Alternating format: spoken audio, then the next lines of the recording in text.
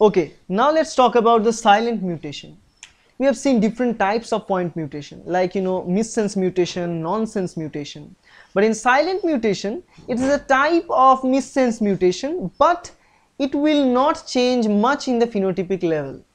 Because in missense mutation there is any change in the base pair, any change in the nucleotide, which will produce different type of amino acid than compared to the normal one. But in this case, change in the nucleotide will not change the type of amino acid they produce normally.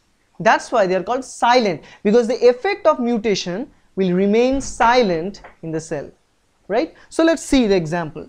Here we have a stretch of different codons, like say TAC, GGT, AGT and CAA. This stands for different types of amino acids. For example, TAC produces methionine, GGT add proline, AGT add serine, and CA add valine during the protein synthesis pathway. Now let's imagine there is any kind of problem with this third codon of here. Instead of A, actually we put here, instead of A, there is mistakenly a T inserted during the DNA replication process or transcription process, whatever. Mainly say during the replication process, because in transcription there won't be any T, there will be U. Anyways, so this is it.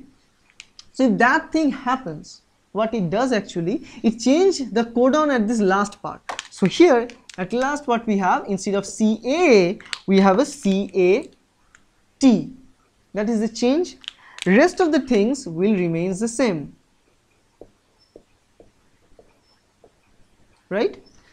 So now during this change, we have already seen this change in case of nonsense mutation, in case of missense mutation. In missense mutation, we have seen this kind of change will change the amino acid, and as a result the protein structure will change, protein function will change. But here this change will not reflect into the protein structure. Why? Because here instead of TAC we are having, for the TAC we have methionine, for the GGT we have proline, for the AGT we have serine, and the CAT will also code for valine. Now that is a weird stuff, because CA codes for valine, CAT also codes for valine.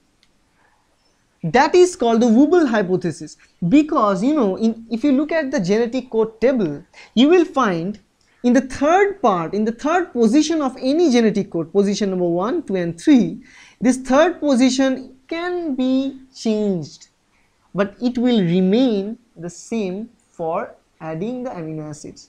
For example, CA, CAT and I think CTA, for example, I exactly don't know, but these two things, both first and second are conserved. The last one will be varied from AT, and we can also vary for C.